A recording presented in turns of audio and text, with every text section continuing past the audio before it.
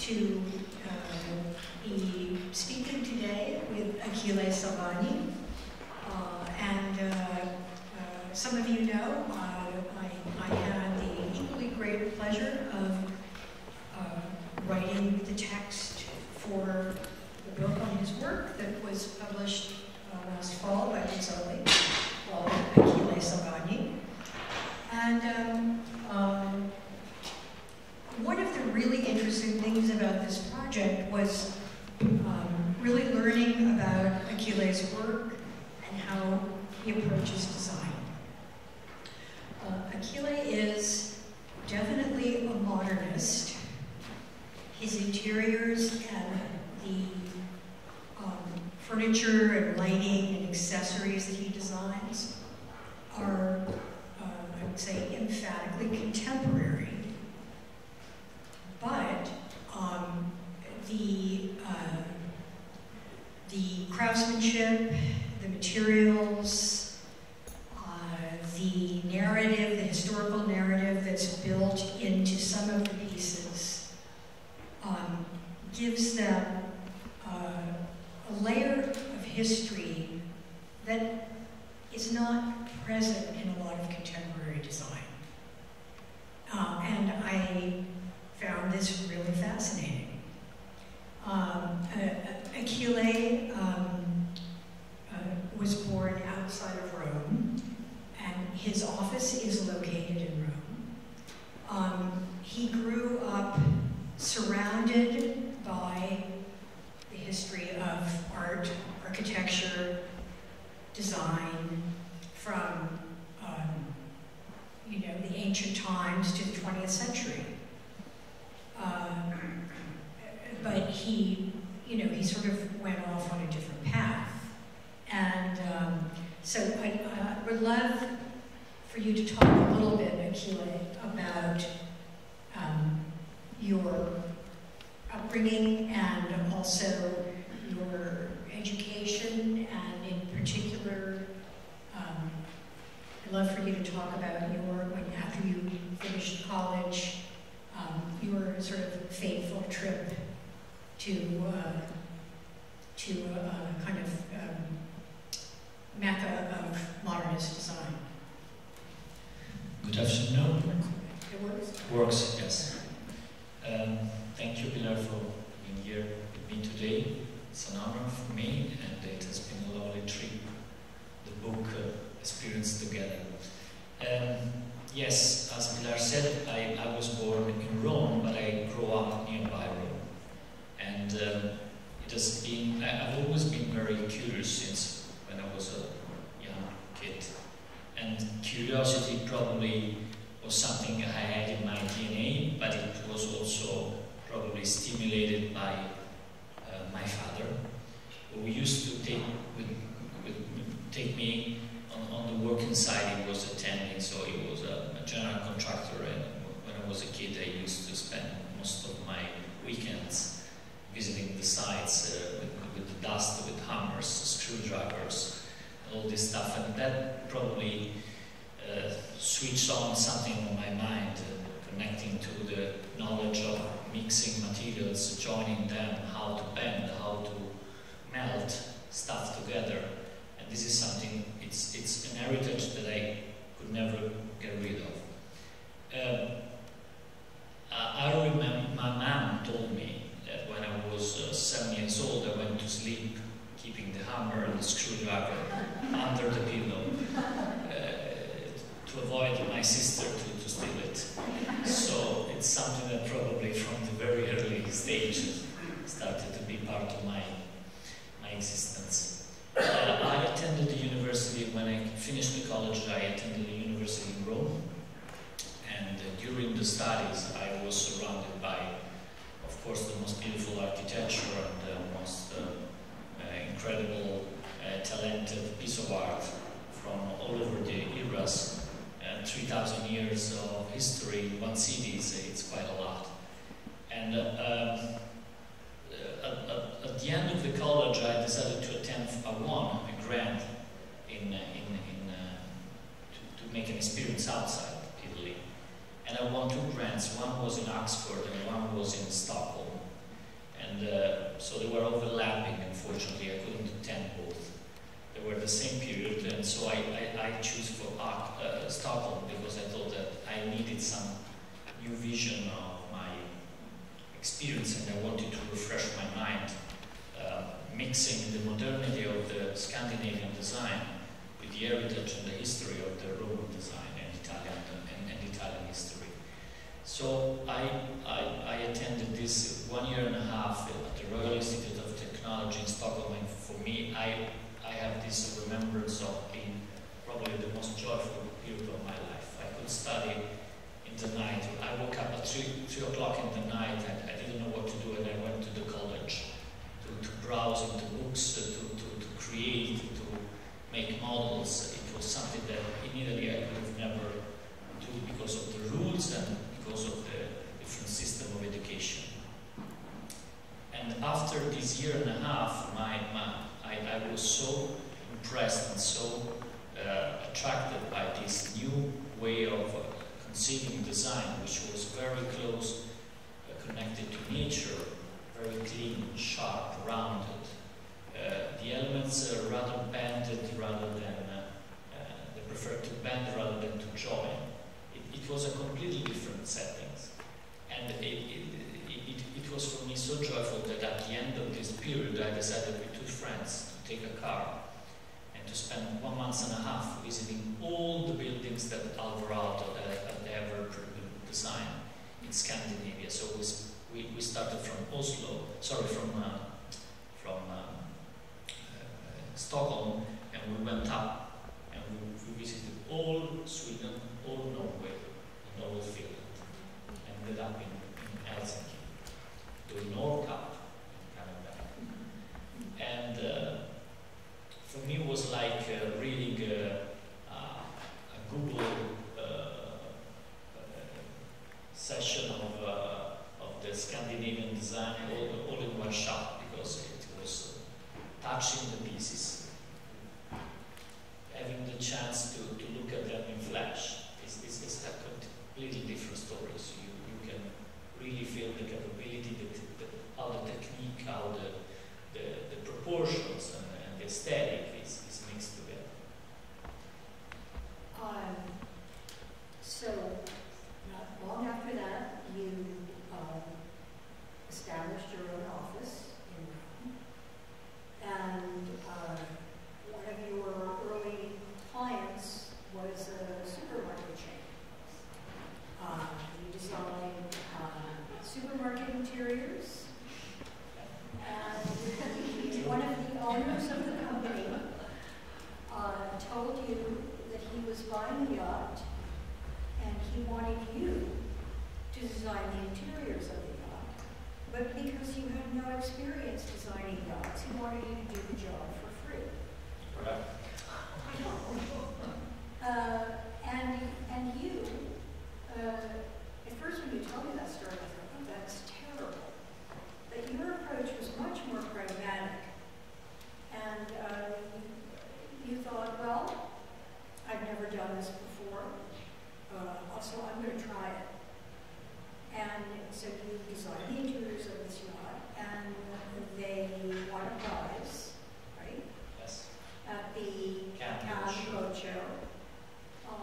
And you have now designed the interiors of how many yachts?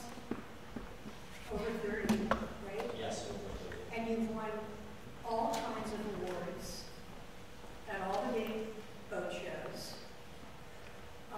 So I would say that was a pretty smart decision. Well, when you achieve something, it's partially the capability to foresee an opportunity and partially good luck, I guess. I was extremely lucky because probably most of my, in the same condition, most of the people would have said yes. But I also could say that most of the people would have said no. So at the end of the day, it was just deciding to do it or not. And I am a risky man, I've always been. I like risk under control. And it's a quality that has always been with me, and I think that it drives you sometimes in trouble and some others in situation where many of the other would not go. And yes, for me it was something that I hadn't done before at all. I didn't know how to start from. And I remember visiting this shipyard and convincing these people that we could have achieved a different design from a person who didn't know anything about design and about yachts. I know that this client knew that I had the capability and for sure he trusted in my creativity. But one thing is to think that you know how a good yacht could be like, another thing is how to achieve a result and to make it happen. Because differently from a real estate project or in our residential interior, a yacht is something you cannot go back. So most of the time in a site, when clients visit the site and the proportion of the room doesn't fit the expectation, you can always say, okay, let's lower a little bit the ceiling or let's move the wall a little bit farther. But in a yacht, it's like a car, it's like an airplane, you cannot do it. So everything needs to be decided 1.5 years before, because the time the yacht will be built is so compacted that any change is not allowed to be. So this was a great challenge. I again remember fighting with the craftsman on the side, saying to me, "We've always been doing like this. Why do you want to do differently?" I said, "Because I want to create something new. I don't want to play the same game. I don't want to invent, but I want my experience to be valuable for something." And so when we got the boat and it was launched and it floated and it was likely what I had in mind, I was extremely relieved. That was the payment that I got. Well, speaking of yachts, the first image we have on the screen is a yacht interior that Achille designed. This interesting thing about this yacht is that it has really, really big windows. Yes, yes. Real, and we'll see another photograph of this yacht interior in a while.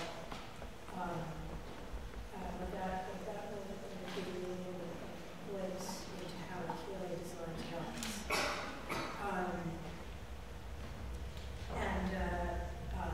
As you can see, everything that you see here is designed to be harmonious, to sort of work together as a whole, and it creates this very serene impression, and it's totally designed to be comfortable. Can we have the next slide, please? And another aspect of Achille's work is the references in his work. Many of them are historical references, some of them are sort of formal references, maybe this is both. This is an apartment in New York City, and it's a photograph of the living room.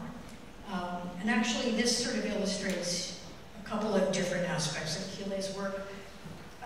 The obvious one, because there's a photograph of it, is that the profile of the marble fireplace echoes the profile of the base of this building, which was designed by Rosario Candela. The other thing that this photograph illustrates is Achille's attitude about using color in rooms. And this is a fairly, I would say, a fairly neutral room in terms of the colors of the walls and materials and things.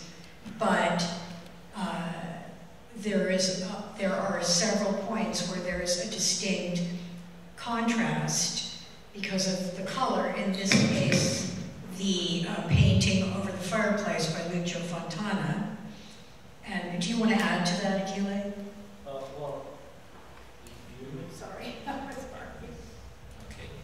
So most of the projects, the interior design project, starts from the person who owned the apartment or the boat. And so in the first stage, I define myself much more as a psychologist rather than an architect or art designer. I need to understand what I have in front of me, and I need to understand what they are looking for, and I am just the means to reach what they are expecting me to go. And hopefully to take them beyond their own expectation. And so one part of the strategy is also to spend some quality time with these clients at the very beginning, at the very early stage, to clearly understand what is their way of living, what do they collect, what needs do they have. And the art side, it's a very important aspect of the story. And so most of the projects start from the art collection that they have to create the right canvas for the paintings to stand in the proper way. In this specific case, the lady was gifted by her husband this Fontana painting from 1952, this red Fontana cat, a Concetto Spaziale. And I wanted to recreate the perfect setting to install the painting. So we knew that we would have had a fireplace in the living room, and we knew that the Fontana would have been there, but we didn't know exactly where. And so the idea has been to recreate a sort of frame of the painting itself. So the painting has no frame at all. It's free. It's the canvas itself, because the moldings and the framing of the walls create the bigger frame of the piece of art itself. And connected to the mantle of the fireplace, I've always been fascinated by the roots of the place and by the neighborhood. So if someone hires me to build a house in Egypt, the process will be probably similar, but the project itself and the result of the project will be completely different. There is many designers that have a sort of trademark approach. I prefer to have a method to follow and to reach every time a different result.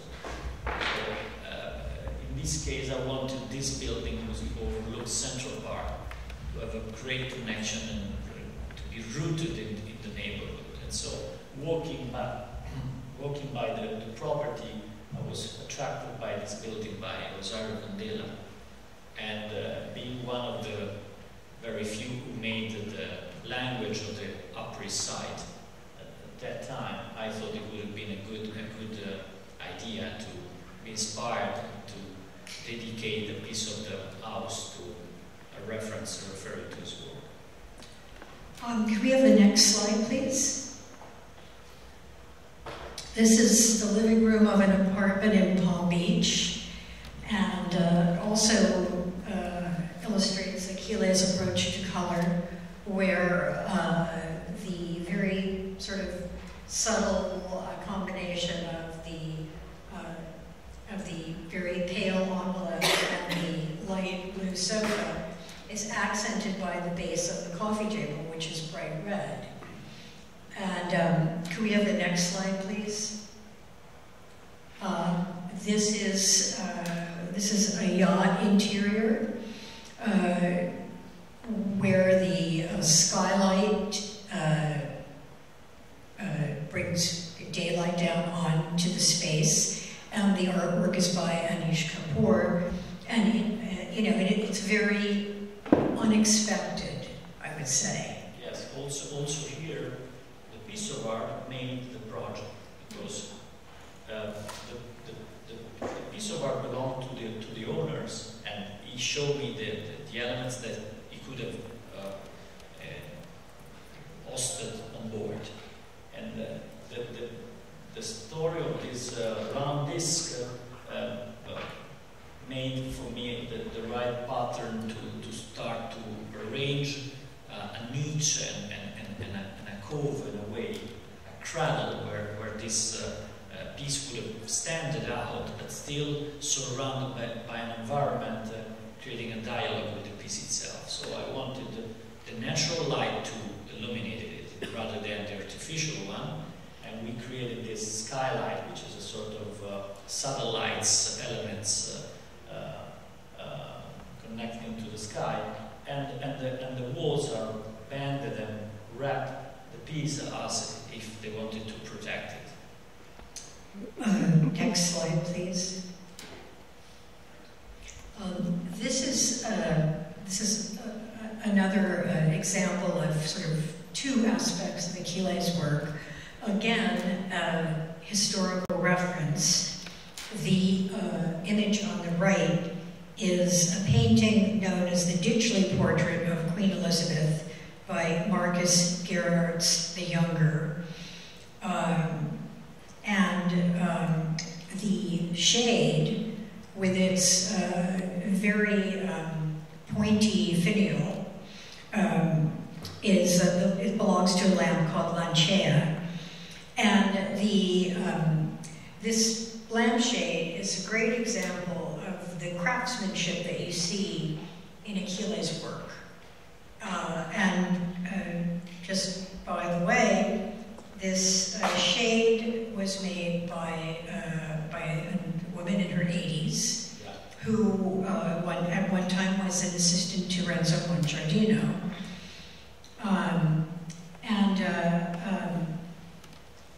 This is one of the things that I find very compelling about Achille's work, is that you see something and you understand somehow that there is a story behind it. Yes. That it looks this way for a reason. And another element which Achille told me about when we, in our many meetings for the book, there's another historical layer to this, which is that at one time Achille lived in a palazzo that was home to Lucrezia Borgia and her brother. And they were quite famous for dispatching their enemies permanently. And so Achille talks about the image of the dark soul, which is the sort of dagger-like finial, emerging from an expensive dress, which is the shade. Yes, I used to live in this apartment in Rome, and my dad told me about this story, so I got documented very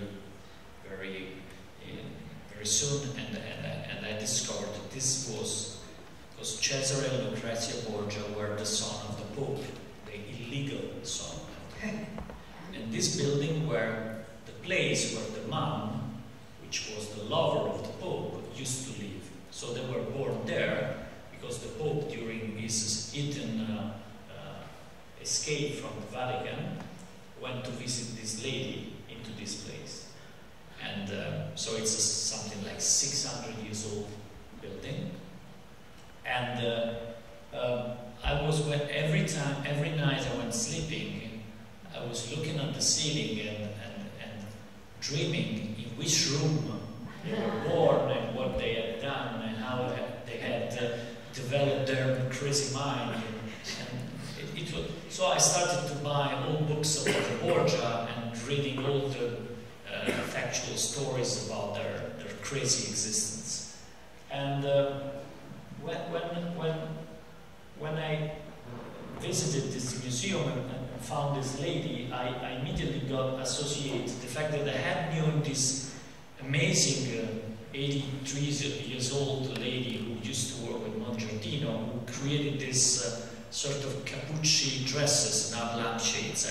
I wouldn't define just boring lampshades, because she creates masterpieces. It takes like almost 2 months to get one lampshade like this, because she hand stitched every single point, and she doesn't see very well, so it's a very long achievement. And so I immediately was inspired by the dome created by the structure of the dress of this 15th century lady who I envisioned to be Lucrezia, and the lady capable to achieve the project and achieve the construction of the lampshade, and my idea of this black soul coming out as a needle, being extremely dangerous and rude and afraid, I would say. But elegant at the same time. Next slide, please. This is a photograph of the process involved in making a cabinet that Achille calls a silk cabinet. And it's a process similar to that of making violins. The next slide is of the, can I have the next slide please? Of the finished cabinet, which, you know, has really incredibly beautiful curves and a wonderful combination of gold leaf and bronze, which I think is pretty typical of Achille's furniture. Just really beautiful materials, very sensual forms. Can we have the next? And here's another example, which is a stairwell in a yacht. I'm sorry, Achille, tell me again the metallic finish. It's alpaca, which is an alloy of copper and silver. Right. So, and it's incredibly glowing.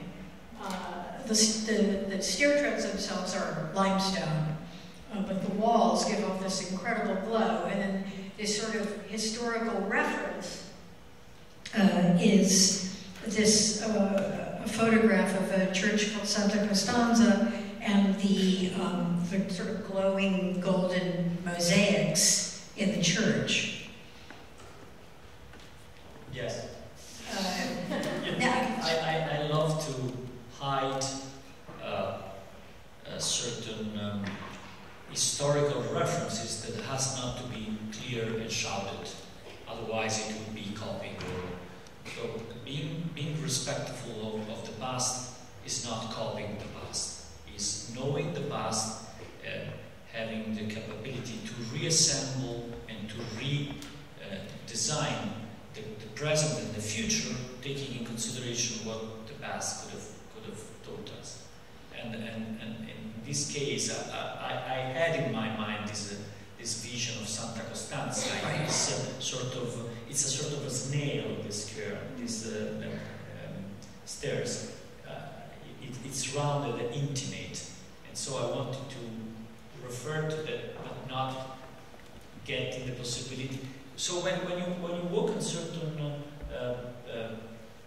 volumes and certain piece of architecture, you feel that you are passing through something that is connected to something that you've in mind that you've seen somewhere else, but it doesn't immediately connect to you, and that's the heritage that you can transfer to the visitor.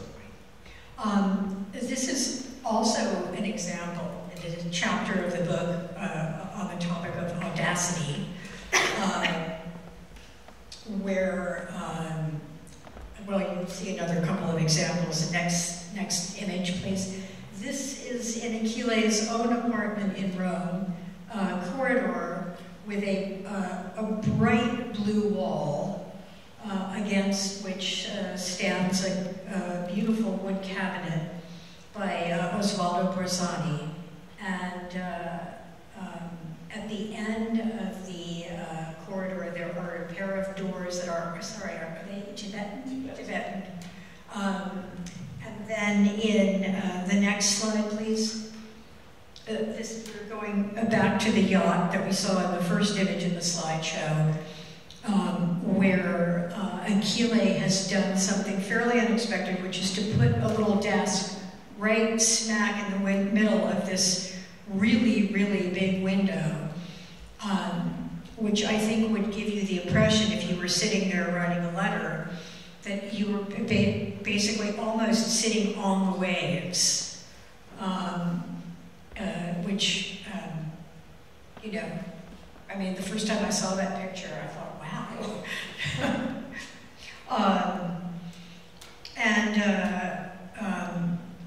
I think another thing that Achille does is he doesn't do audacity just for the sake of being audacious. There's always a balance there.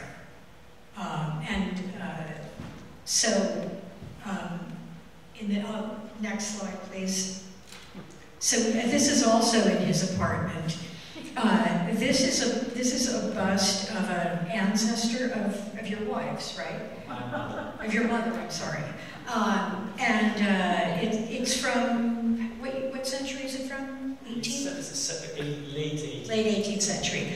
So, in order not to be too reverential, Achille put a pair of goggles on it,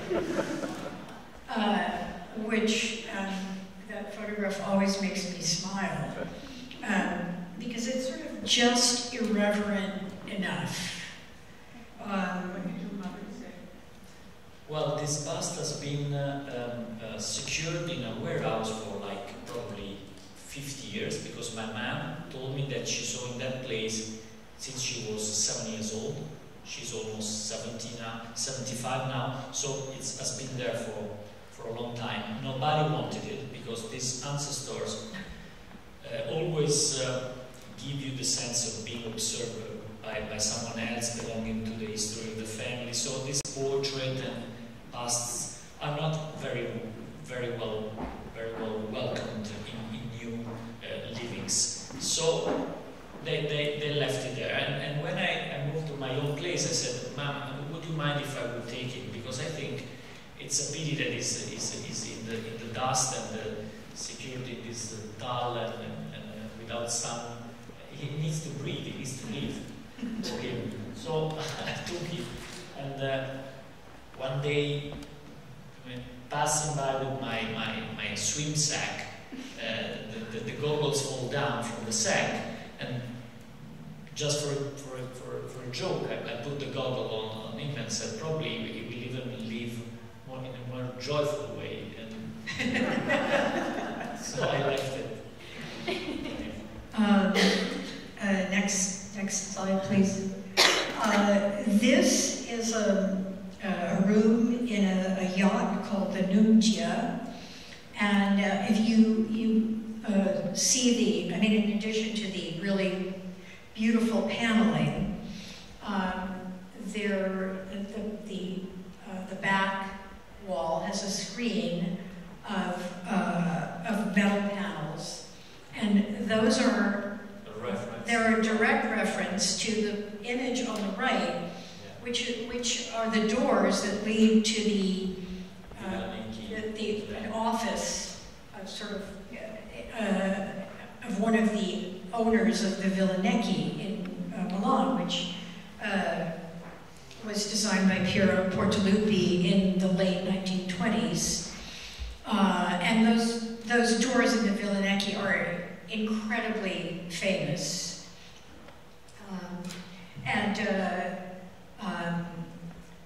I think that the way that Achille has sort of taken that image and translated it into the screen is just really, really, it's beautiful. So the original project was for the owner to be isolated from the rest of the living, but keeping an eye to what was going on in the rest of the space. And in this project, I had the problem to divide the dining from a sort of, this is a sort of tunnel that connects to the much bigger living room. And so this is a 285 feet lot, and it's so I thought to revamp this allure from the 20s. The boat is all based on this sense of twist of 20s, 30s, but in a very contemporary way. Again, you can feel some reference detailing, but still in a very neutral and contemporary way. And this door, this sliding door, completely disappeared. So the two walls on the right, which are much longer, host the two sliding doors, so you can connect the dining to this space correctly without seeing the existence of the door. Next slide, please. This is a living room in an apartment in Paris that illustrates Achille's approach to mixing things, to having sort of let's say, a symmetrical arrangement of the prints on either side of the fireplace that contrast with the very asymmetrical mirror that he designed and the fireplace mantle. Achille, maybe you could talk briefly about your approach. This is a pied-à-terre in the Septième, which is the very prestigious neighborhood in Paris, nearby the river, the Seine River, and it's the collection of the owner was extremely eclectic. He had a lot of pieces. In America, there is much more the rule in any new project to demolish the old one and to start with a new, completely different story. While in Europe, there is much more the sense of taking this luggage with you and showing and displaying in a different way. So I went to visit the former apartment of this gentleman, which is a very elegant man in his 70s, I would say. And he did move in this new apartment, and he had a series of elements. And so what we did is we recreate the same story in a different. So the music is different, but the notes are always the same notes.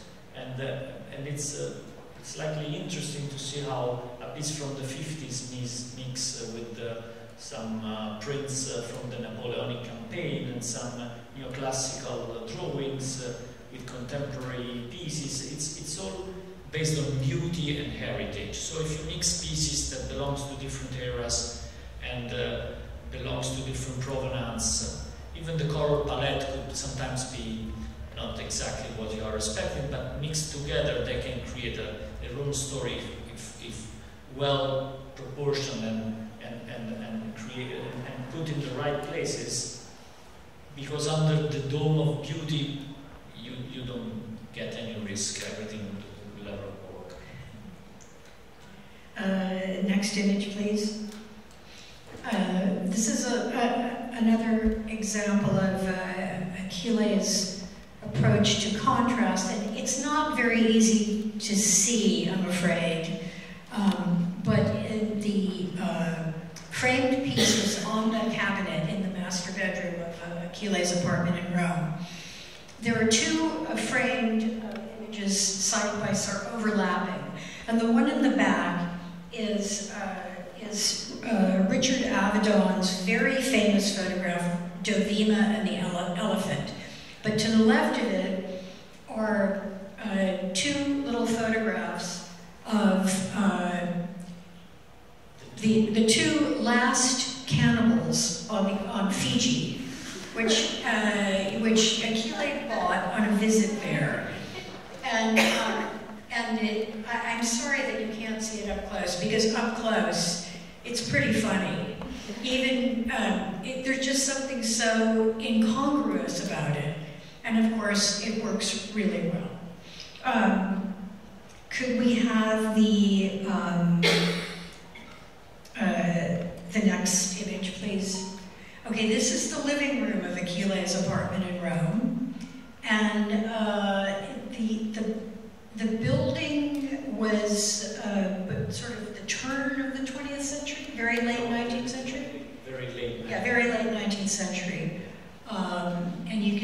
has really lovely proportions. And in this room,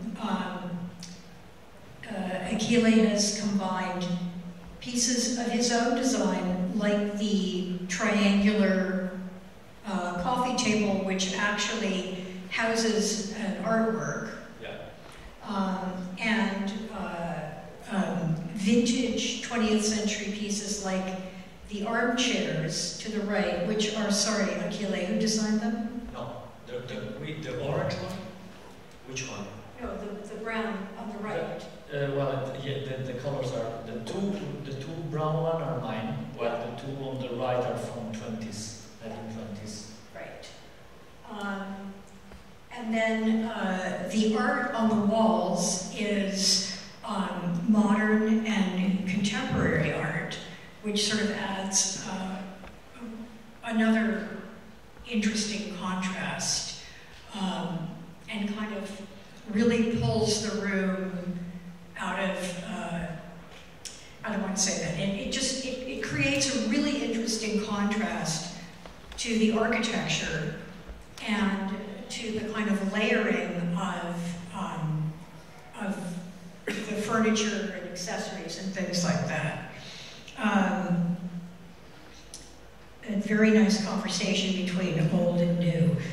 Next image, please. This photograph, again, is another sort of historical inspiration. This is a photograph of is this the same skylight? No, it's a different skylight. In a yacht.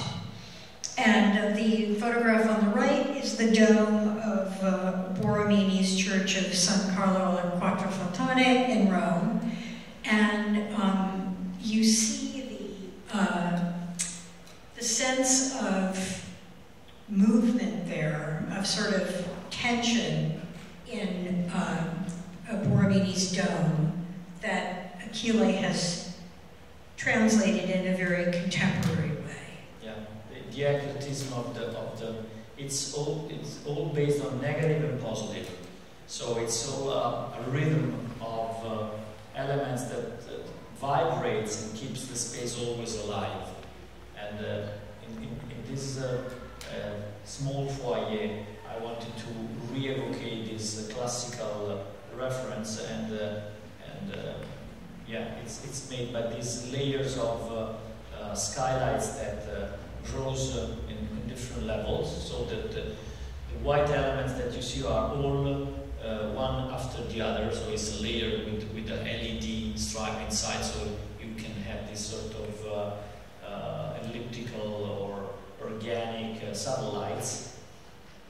And the shape of the wall, which is made of monochromatic brushed and lamed teak as the ceiling itself, it's a solid sculpture re-evocating this Baroque approach. Next image, please. This is the other end of the living room of Achille's apartment. And so you see more contemporary art, including in the corner, the large white canvas, which is by Ilya and Emilia Kawakov, the sort of yellow, is it the yellow color in that? Inspired the fabric upholstery for the two armchairs underneath, which were designed by...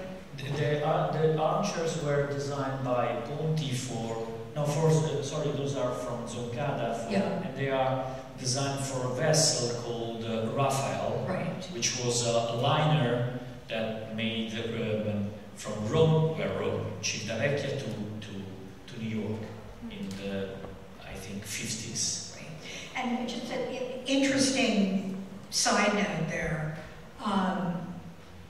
When Achille designs yacht interiors, he designs a lot of furniture himself for these interiors. But when he uses vintage pieces, he likes to use pieces that were designed by people like Zancada, Ponti,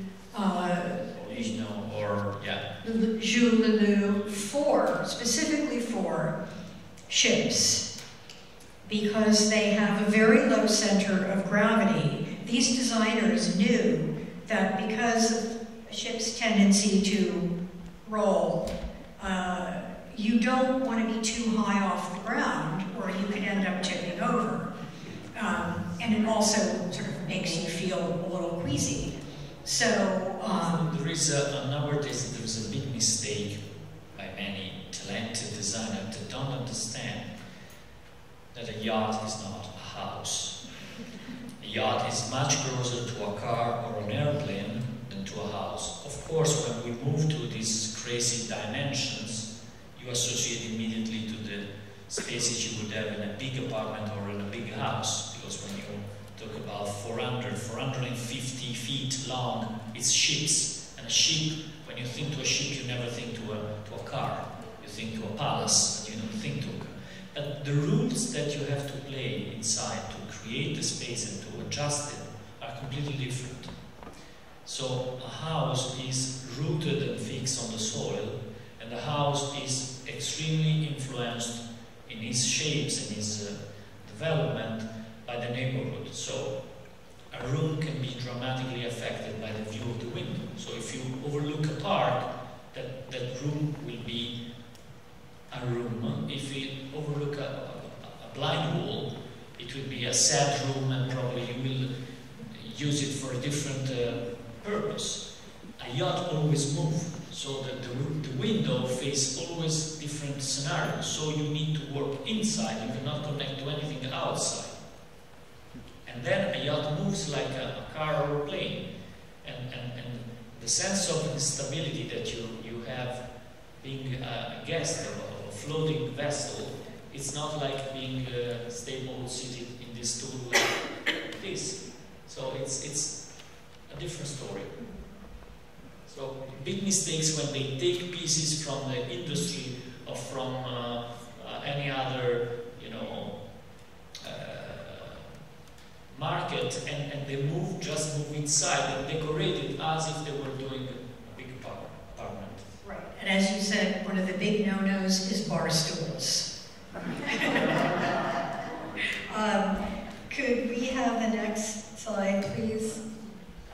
Okay, this is the dining room of the Palazzo Colonna, which is a very, very historic building in Rome. This is the most prestigious noble palace, considered to be the most prestigious noble palace in Europe and probably in the world, because, just to give you an idea, it was the palace that Louis XIV took as an inspiration for Versailles. So the room of the gallery of Palazzo Colonna is something like 350 feet long, and it's one unique room. And it's this was a painter attic, and it was completely abandoned. So the prince didn't even know that he owned that space. So the painter who was renting it since probably 50 years died, and so he had to put this space back at the market. And my clients noticed it, were advised about this possibility, and we recreated something close to the heritage and the importance of the palace in a very understated and minimal way, not recreating any. This palace contains treasures from Michelangelo to Raphael to Leonardo. All the most important artists in the world are some traces there. And the palace was grown on a Roman temple, so it's the layers of different eras. You have the Roman, you have the Middle Ages, you have the Renaissance, the Baroque, the 18th century, and the very recent one. So it's a lot of history there. Yeah. So for this dining room, the gigantic gilt-framed mirror that you see in the photograph belonged to the owners, right? It was a family heirloom. From Venice, yes. The ladies from Venice, the origin of the family, and this belonged to her grandmother, who inherited by her grandmother. Right. So that was kind of your starting point. Yes. And so you designed the light fixtures, you designed the folding doors to the room, and you designed the dining table. Maybe you could talk briefly about that. Well, it was really complicated to place this huge mirror that in a palace of 350 years ago would have fit, but quite complex to install in a contemporary apartment. And also for the dimension, I think it's something like 10 by 8, 10 feet by 8, so it's quite grand. And so the idea was to put it in the center of this huge dining room to center the space and to mirror the space. So the mirror reflects exactly the door, which is made of bronze and silk. It's a sort of raw dry silk panel door with a bronze framing and this sort of buckle made of bronze. And when the doors are open, the mirror entirely reflects the living room, which is beside, and expand to the garden of the palace, which is amazing. It's full of it's an Italian garden with fountains and with palms and with vegetation. So it's all reflected by this mirror. Yeah. Next slide, please. Achille talks in the book about the importance of symmetry, but he believes in a sort of imperfect symmetry, something that's not rigidly symmetrical. It has a little twist. And this yacht interior is a good example of that. Next photograph, as is this photograph, which is the same living room of the same apartment where you saw the Fontana painting hanging over the candela-inspired fireplace mantle.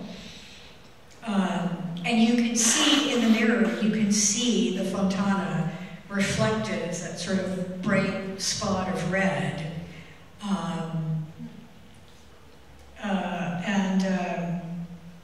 The next image, please. And here again, you have symmetry, but not in this yacht with the it's very asymmetrical skylight, and in this sort of little niche is a console called Tango, which Achille designed. And as you can see, he was inspired by watching tango dancers and the way their legs are constantly crossing. And you see that in the way that the bronze legs of the console are designed, and they also look as if they are in motion.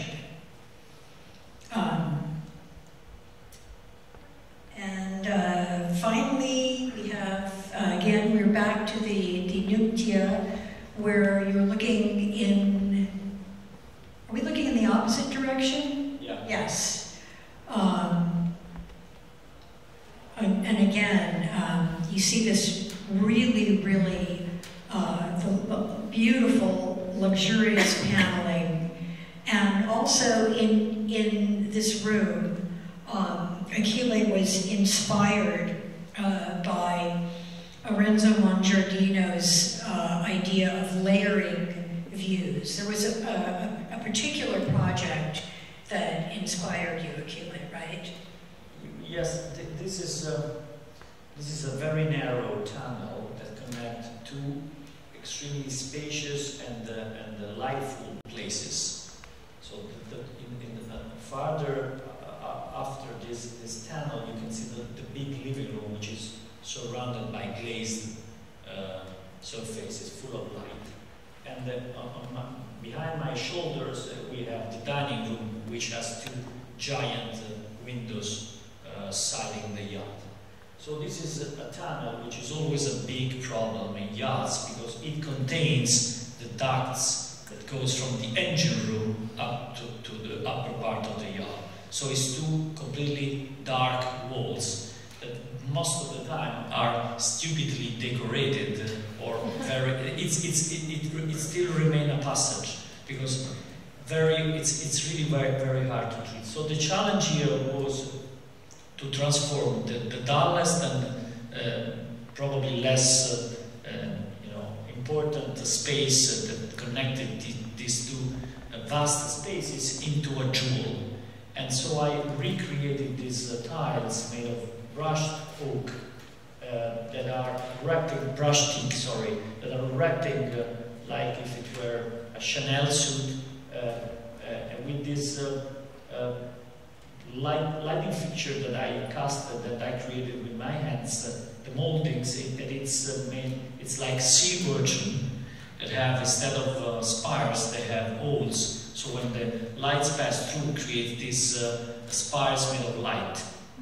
And now the picture doesn't give really justice, but in the evening you have this ceiling that overall create this dreamful atmosphere. And most of the people, instead of sitting in the main living room or in the other room, prefer to sit here. And this organic bar, it's made of parchment and stainless steel, and create a sort of, it's like if the wind has passed through this tunnel and has playfully created the shape of this counter. The next two and final two images, I'm sorry, not true. I forgot this one. This is a dressing room in the Palm Beach apartment that we saw a while back, the one with the pale blue sofa and the red coffee table base. Very symmetrical, inspired by the colonnade at St. Peter's in Rome, but not totally symmetrical. If you see the glass doors have bronze handles that are shaped like ginkgo leaves, but each one is different. And the handles of the dressing room doors, the closet doors, are also cast bronze. But those evoke. I mean, one is the husband, and the other is the wife. Yes. So it's, again, symmetrical, but it's not. And okay, so the next image, okay, this is a new project that Achille is working on. This is a yacht called the Tuhura, and the hull was designed by Igor Lobanov. And what it really looks like is a gigantic canoe. It looks nothing like what you see in today's yachts, which tend to look sort of more and more Darth Vader-like. And you look at this, and it's very sleek, but the shape of it is almost primitive somehow. So, Achille, maybe you could talk a little bit about this particular space. The yacht is a little bit more than 430 feet long, so it's a giant toy, and it's exactly as an oceanic canoe you can imagine. Scale it for that length, and it's exactly the shape of the boat. You can easily Google on the web and see the aesthetic. Unfortunately, we don't have it here. I probably we made a mistake not to have a picture referring to the exterior. But anyway, the challenge and the commission of the client was to recreate, the challenge was to make a step farther. We need to make like 10 steps behind, rewind. We need to start from the early origin. So the shape evocates the interior naturally, evocating this sort of oceanic flair. So it's all sculptural wood that is brushed, that's very rough, and evocates a cave or, I don't know, a primitive settlement. So also the seating area are referring to the tents and the settlement that the primitive Aborigine people used to create, and also the seating with the stones and these sculptural elements refer to the past in a very plain and serene way. Also the pattern of the carpet, which is in silk, evocates, this is all fake, this is a rendering. The boat is in construction and will be finished in 4 years, so this is just a CGA image. But the carpets will be this silk with this pattern evocating the sand and the water just released from a wave. And the boat is quite fun because it's completely without any porthole. So it's completely solid from outside. You don't see any porthole, any window. But then suddenly this huge sort of opening sections opens and became terraces. Behind section, the sides of the hull. The sides of the hull opens like this and create a platform for a terrace. So the terrace, the two armchairs are laying on a terrace that during the cruise are closed. Eventually can stay open, but when it goes transatlantic or transoceanic ship trips, it closes. And the center of this giant living room is dominated, you can go also the other one as well. It's dominated by this fireplace, which is the central part of the yacht, which is a round fireplace, and it's this kind of big mushrooms that hide the duct that we were talking before. So instead of having a limit, I like to play sometimes, and the limit can be the asset of the project. So sometimes you don't have a window and you make the wall to appear a standing wall. You have narrow corridor and you play with it in a way that they appear giant, putting off-scale elements in the corridor and minimizing the drama or maximizing the drama. In this case, this big duct interrupted dramatically the view of all over the space, and so I recreated this round fireplace, and like a mushroom, so it grows and expands and dilates the space. And also the lines are not symmetrical, they break like fragmented on a lunar surface. And those elements hide the dining area, which you there can see how vast is the portion on the side of the hull that opens. It's almost, I think, probably would be 30 feet by, I don't know, 3 that opens. And you can see that the elements, the vertical elements that hides are like stalagmites and stalactites that grows from the floor and comes from the ceiling and creates this cove for the dining to be hidden but still joining the rest of the space. I think this is a perfect illustration of a quote maybe out of the book where you say, a perfect illustration this project is of a quote that you have in the book where you say, if you want to look at the future, you need to know the past. So I think we will take a few questions. Any questions? Yes. I've noticed that in your light fixtures, and I've noticed that in your light fixtures and even in your skylights, there's this amoeba shape. Yeah. It keeps repeating. Where did you encounter it? Where is it? It comes from my experience in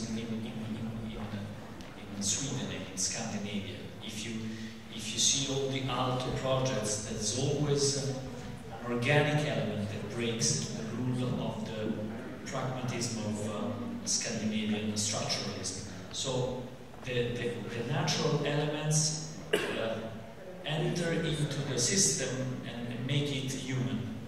So this in these spaces, if you most of my contemporary work with the straight lines that humiliate the human being itself, and these elements are much closer to be connected to a human body.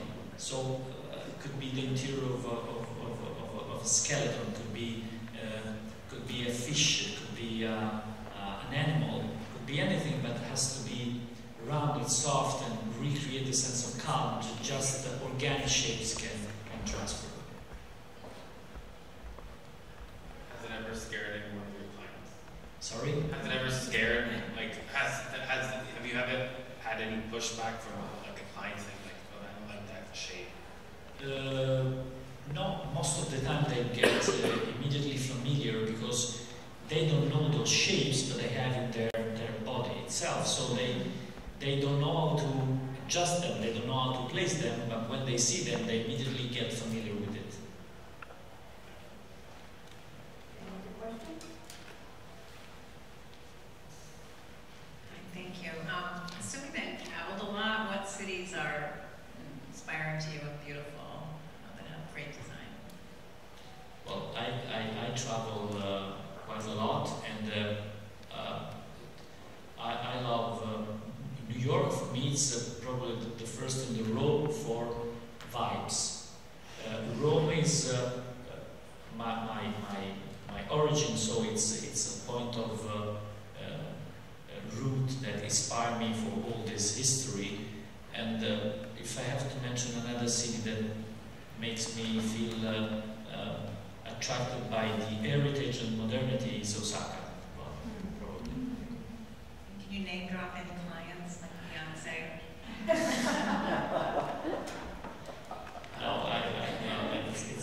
No, it's better not. There are people that can afford, let's say. But not Beyonce. No, not singer.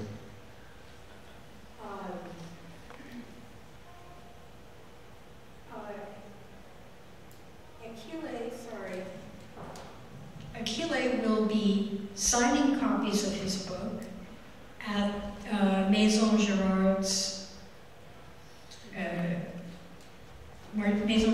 booth, which is, sorry, does anybody know the number? Sorry, C7.